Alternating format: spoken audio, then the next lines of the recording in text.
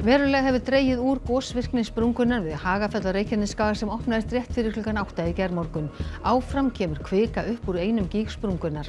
Hraunflæði úr syðri sprungunni sem opnaðist rétt við bæjarmörkin hádegi í gær hjaðnaði í nótt. Grindavík án vatns eftir eldsumbrotin í gær. Þetta gæti valdið miklu tjóni á húsum og mannvirkjum. Ef ekki tekst að laga vatnslagnina sem fór undir hraun langt þangað til hægt verður að koma vatni á bæinn. Grindvíkingar áttu samverustund í Keflavíkurkirkju og Hafnarfjarðarkirkju undir kvöld.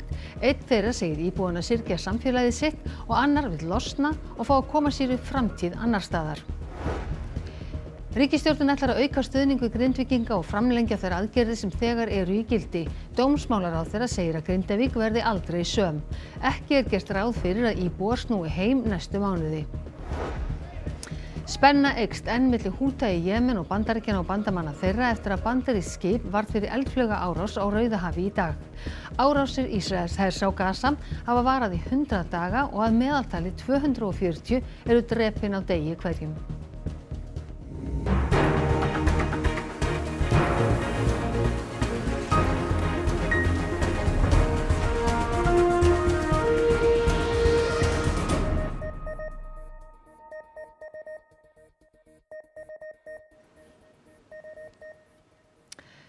Komið sæl.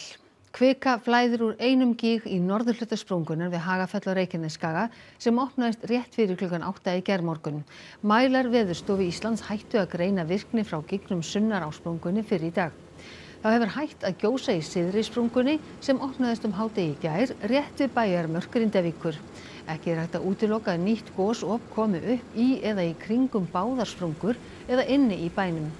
Gliðnun innan bæjarmarka Grindavíkur var 1,4 metrar síðasta sólarhringinn.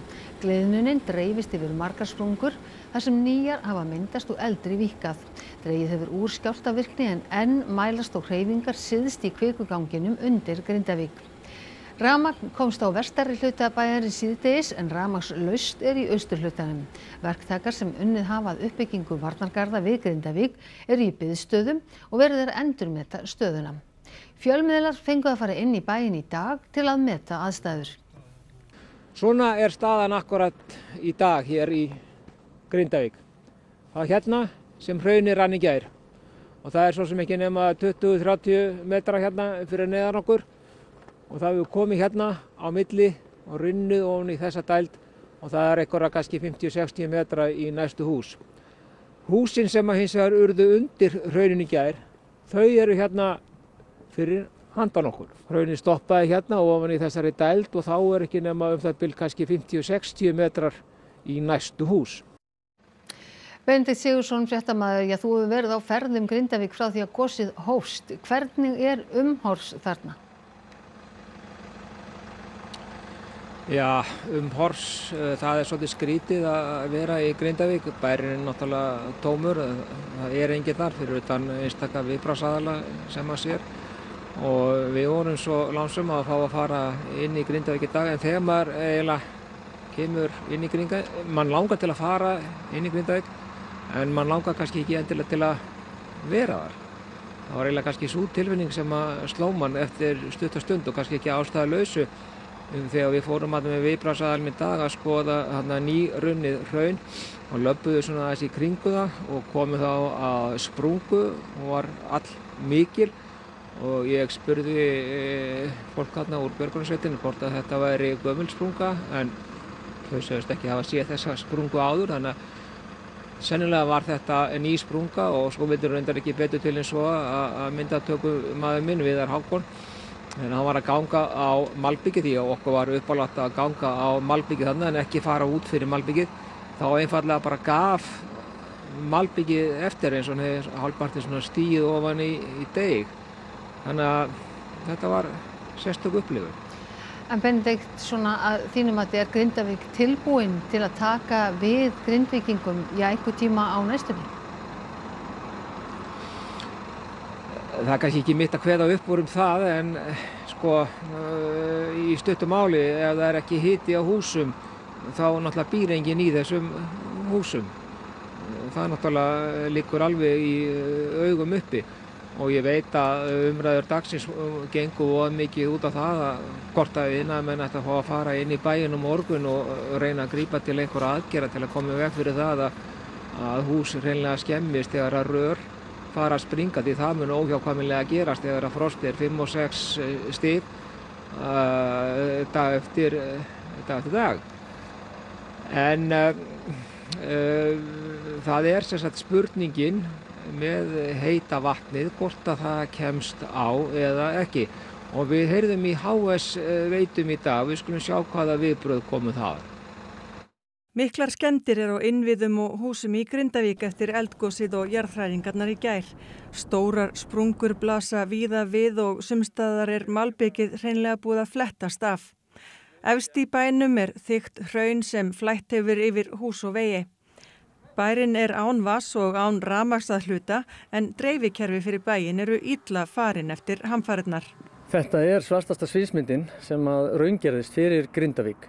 Hérna gamla hitavatnsleiðslan sem liggur inn í Grindavík. Það ekkert vatn sem fer hana núna og því eru húsin að kólna. Hins vegar var búið að leggja drög að nýrri leiðslu og hún hér. En því miður, það fer ekkert vatn hana heldur, því hún var ekki tilbúin. Vinna við klæðningu á heitavatnslögninni stóð yfir þegar fór að gjósa. Og þar af leiðandi var allur mannskapur tekinn í varnargarðavinnu. Hann segir erfitt að meta ástand lagna og dreifikerfis þar sem svæðið lokað hættusvæði. Við erum að kanna hvort það sé einhver leið að nota nýju lögnina sem búið var að leggja og neðanjarðar til þess að koma heitu vatni til bæjarins. Ef ekki, þá langt í að það berist heitt vatn til bæjarins. Það taki of langan tíma að koma upp varaaflstöðvum eða leggja nýja vatnslögn til bráðabirgða. Hvoru tveggja allavega margra vikna eða mánaða verk, þannig að við erum núna að horfa til aðgerða sem getur gripið til strax. Ef ekki tekst að koma heitu vatni á bæinn gætu lagnir sprungið og valdið enn meira tjóni á húsum og innviðum. Það mjög kalt, þannig að húsin kólna hratt og það orðið komið nálægt vendipunkti með það hvenær fara að koma alvarlega skemmdir, þannig að þetta fljótt að sprengja á sér og mikill kraftur. Spáð mjög köldu veðri næstu daga. Þetta orðið kapphlaup núna í tíman að koma að hita á húsin til að sporna við frekara tjóni. Freysteinn Sigmundsson, velkomin hingað til okkar. Má búast við því að þetta gos sé að lognast fljótt út af eins svipað og gosið 18. desember? Já, það má búast við því, en við verðum að vera með varan á ef að eitthvað breytist. Það þetta kvikuflæða neðan sem að stjórnar aðeins atburðarásinni og það ekki alveg víst að eldstöðvakerfið hegði sér alltaf á sama hátt. Við höfum dálítið verið að horfa upp á að frekar ólíklegi hlutir hafa gerst, þannig að við eigum að vera öllu búin, þó það sé vissulega langlíklegast. En hvað finnst þér líklegast að gerist næst? Líklegast að þetta stoppi, bara mjög fljótt þetta gos, en það þessi þrýstökning og áframhaldandi kviku innflæði inn í eldstöðvakerfið og þá undir þetta svæðið, svartsengisvæðið, sem ég finnst líklegast. Þannig að þótt að það hætti að gjósa hér núna, að þá atburðarásinni alls ekki lokið? Já, það því miður eiginlega þannig. Þetta eldstöðvakerfi, það virkni í þessu eldstöðvakerfi svartsengis og engar vísbendingar það sé að hægja á því. Og við tókum fram hérna áðan að það verið mikið gliðnun í Grindavík og margar nýjar sprungur sem eru að opnast. Já, að þínu mati mun þetta halda áfram núna næstu daga? Sko, það langmesta opnunin sem varð bara í undanfara eldgosins og meðan þessi svona mesti krafturinn var í því. Það hægir á, en það getur orðið lítilsháttar hreyfingar og svona spennan í jarðskorpunni að jafna sig. Þannig að sko það sem við sjáum sem opnun þegar að jarðvegur fellur ofan í sprungu, þetta getur haldið áfram í langan tíma. Í langan tíma segist þú. Já. En þetta með landrisið í Svartsengi, að það sé ekki að minnka, hvað þýðir það? Það þýðir það að það kviku innstreymi. Við vitum ekki hvað mikil kvika í jarðmöttlunum sem er leiðinu upp og hún klárlega að koma inn áfram, þrýstiaukning. Þannig að svona meðan ekkert breytist í því þá verðum við að vera undirbúin undir kannski atburðarás og svipað hefur verið núna í þessum gosum. Þannig að Freysteinn svona rétt í lokin að þetta sé þá að verða viðvarandi ástand það sem við erum að upplifa síðustu vikur og mánuði og misseri. Við vitum ekki hversu lengi. Við sjáum það að það var dálítið fljótt virknin að færast frá Fagradalsfjalli yfir í Svartsengi og atburðarásin gæti fært sig yfir á annan stað á Reykjanesskaganum. Það getur auðvitað gerst og það getur bara dregið úr þessu kviku innstreymi inn í Svartsengi en vissulega verðum við að vera undirbúin undir að þetta haldi áfram. Alls staðar á svæðinu. Já, í rauninni spurning hvað viðverandi ástand þar til að þetta kviku innstreymi minnkar, þá Svartsengi í ham. Freysteinn Sigmundsson, takk kærlega fyrir að koma hingað og útskýra þetta fyrir okkur. Takk. En nú Þórdís Arnljótsdóttir, fréttamaður, í aðgerðastjórn í Reykjanesbæ. Þórdís, hver eru helstu verkefnin þar? Ég get ekki tíndjunda þau nákvæmlega en þau hafa verið æðimörg og þótt að hér virðist ró yfir öllu og mikið fumleysi þá hérna brjálað að gera. En Úlfar Lúðvíksson, þið hafið hluti ykkar hefur meira að fara til Grindavíkur í dag. Hver hafa verið mikilvægustu verkefni? Já, mikilvægustu verkefni hafa verið að vinna við varnargarða, þarna vestanmegin við bæinn, eins hafa björgunarsveitarmenn farið við bæinn og reynt að gera sig grein fyrir þeim skemmdum sem orðið hafa á bænum eftir upphaf goss. En svona, nú harpan að fara inn í bæinn, en það verður að vera í bænum. Það þurfa að vera þar flokkar fólks við störf. Hvað heldur þú að hafi verið margir þarna í dag? Getur áfrið við höfum verið með svona 40 manns inn í bænum í dag. Og það verður svoleiðis áfram? Það verður svoleiðis áfram meðan hægt að tryggja öryggi þessara manna, já. Hvað hefur komið upp á helst í dag? Það hvað skal segja, ég sjálf sér ekki mikið en kannski bara áminning til þeirra sem inn í bænu. Það bara þær hættur sem þar eru fyrir. Heyrði þarna björgunarsveitarmanni sem fór niður í sprungu en það fór vel. Áminning það hvað þetta svæði hættulegt. Og þið eru heppið með það að það ekki óviðkomandi að koma þar en það eru nú óviðkomandi ferfætlingar þarna. Hvernig ætliði þú að bjarga þessu féð þarna sem var farið með þarna inn í blóra við leiðbeiningar MAST? Já, ég gerir nú ráð fyrir að við komum til með að hjálpa þessum málleysingjum og þá á morgun. Og það má búast við óbreyttri stöðu á morgun, hvað almannavarnir varðar? Já, það svona rénun í þessu gosi. Allavega í augnablikinu en okkar starf heldur áfram. Bærinn hann án vatns, það vantar hérna heitt vatn í hús og unnið að aðgerða því tengt. Takk fyrir þetta, Úlfar. Takk. Og hér verður unnið í alla nótt og við greinum svo nánar frá því í fréttum í sjónvarpinu klukkan 22 nýjustu tíðindum. Takk fyrir það, Þórdís Arnljótsdóttir sem stendur áfram vaktina fram eftir kvöldi. En yfirsálfræðingur hjá Heilbrigðisstofnun Suðurnesja og íbúi í Grindavík segir mikilvægt að Grindvíkingar hlúi vel að sér, þeir syrgi nú samfélagið sitt. Annar íbúi segist ekki treysta sér til að flytja þangað aftur og vill fá að losna til að geta byggt nýja framtíð á öðrum stað. Langvarandi ástand hefur eðli málsins samkvæmt haft mikil áhrif á líðan íbúa Grindavíkur. Óvissan mikil og atburðarásin í gær þegar hraun náði til bæjarins setti allt í annað og stærra samhengi. Grindvíkingar áttu samverustund síðdegis í Hafnarfjarðarkirkju og Keflavíkurkirkju, þar sem Guðni T. H. Jóhannesson forseti Íslands tók þátt. Sunna Jónína Sigurðardóttir býr í efra hópi, götunni þar sem 3 hús fóru undir hraun, en stórfjölskylda hennar býr þar í 6 húsum í röð. Þetta náttúrulega eitthvað alveg galið, sko. Allt sem var örugt fyrir 2 mánuðum síðan, það ekki lengur örugt. Og að horfa bara á hraunið flæða í áttina að okkur, þú veist, maður hlær og grætur og öskrar á sjónvarpið og bara, þú veist, rússíbaninn algjör. Inga Guðlaug Helgadóttir yfirsálfræðingur hjá Heilbrigðisstofnun Suðurnesja og íbúi í Grindavík. Bara ef ég tala fyrir sjálfum mig, þá eru síðustu nætur bara búin að vera svefnlitlar og einhvern veginn þegar svefnin farin þá svolítið svona maður bara með stuttan þráð og maður lítill í sér og ólíkur sjálfum sér. Þannig að reyna að hlúa svona að sér, ekki vera að setja sömu kröfur, þetta sýna sjálfur sér bara svolítið samkennd og mildi. Einhverjir geta að fara út í daginn og haldið bara svona eðlilegum daginn en aðrir ekki og það bara þannig. Við erum bara á mismunandi stað og við tökum þetta bara mismunandi út. Hún segir mikilvægt að fólki leiti í fólki sitt, tengslaneti sitt og reyna að halda rútínu en það sé auðvitað ekki einfalt við þessar gjörbreyttu aðstæður. Kannski það sem mesta sorgin núna að við erum að syrgja samfélagið okkar, við erum að syrgja bara fólkið og hópin okkar hérna í Grindavík. Þannig að það kannski svona það sem framöndan hjá okkur. Hvort að við flytjum einhvern tímann aftur, það bara eitthvað sem maður ekki held ég að ná alveg utan núna. Sunna Jónína sér ekki fyrir sér að flytja aftur til Grindavíkur. Nei, ég sé það ekki. Það standa allir veggir ennþá. Húsin eru í sjálfu sér ekki endilega sköttuð en allar forsendur eru brostnar. Jörðin brostin undan okkur. Maður veit ekki hvar kemur næstu gos.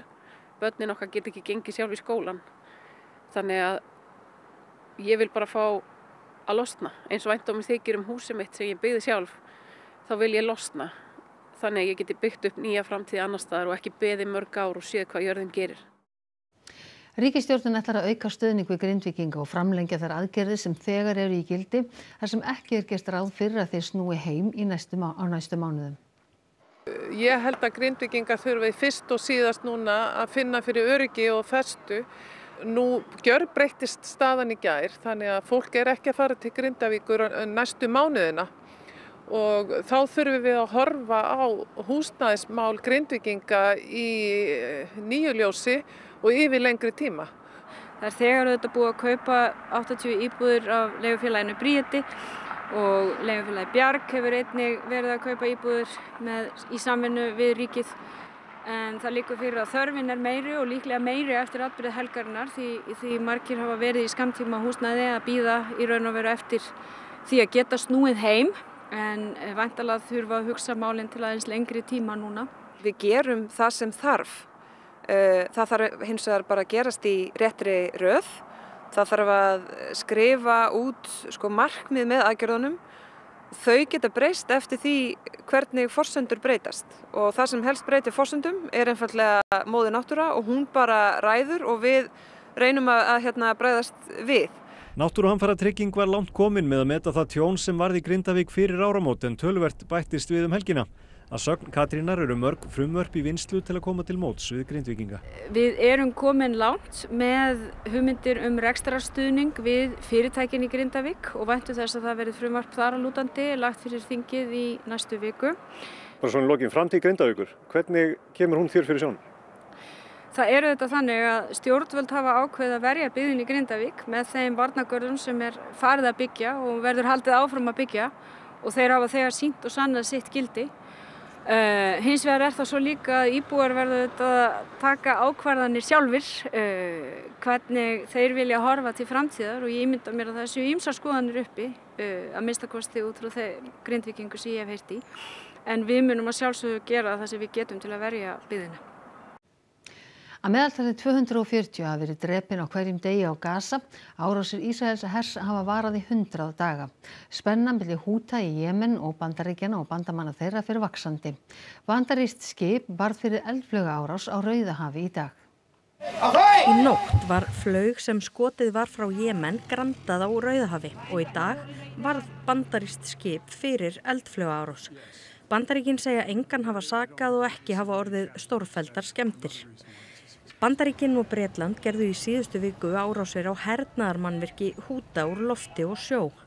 Hútar sem stjórna hluta Jemen segjast ætla að halda árásum áfram á meðan Ísraelsher haldi áfram árásum á Gaza. Mr. Speaker, we shouldn't fall for their malign narrative that this is about Israel and Gaza. They target ships from around the world. We continue to work towards a sustainable ceasefire in Gaza and to get more aid to civilians. Íbúar Gaza hafa nú mátt þola linnulausar árásir í 100 daga. Ísraelsher drepur að meðaltali 240 á dag og samkvæmt Sameinuðu þjóðunum eru 85% íbúa hátt í 2 milljónir á vergangi. وأنا زي ما تقول إحنا قصب بيتنا وروحنا ما جينا معنا لا كثير ولا قليل لا مصاري وإحنا بنحتاجين للطبيخ وللخبز وللغطاء.